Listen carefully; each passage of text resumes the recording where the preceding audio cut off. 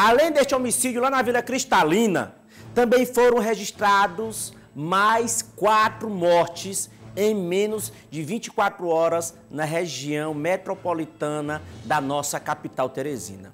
Os casos chamam a atenção pela tamanha violência e agressividade em cada situação. Presta atenção aí! Presta atenção aí! Dona Fátima, na tela, vai! Nas últimas 24 horas, 4 mortes violentas foram registradas pela Polícia Civil e Militar na região metropolitana de Teresina. O primeiro caso ocorreu na madrugada desta segunda-feira, no bairro Santa Maria da Codipe. O fato ocorreu em um bar, próximo à avenida principal do Francisca Trindade.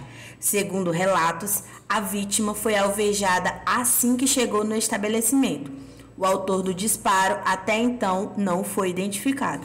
Horas depois, em Demerval Lobão, 2 homens estavam brigando e um esfaqueou o outro. Os 2 morreram no local da briga. Já na madrugada de hoje, um morador de rua foi assassinado a pedradas na região da Vila Jerusalém. O corpo foi encontrado por uma guarnição do 1º BPM. O homem estava deitado no chão, ao lado de uma enorme pedra e com muito sangue no local. Segundo a perícia, o impacto foi tão grande que achatou o crânio da vítima.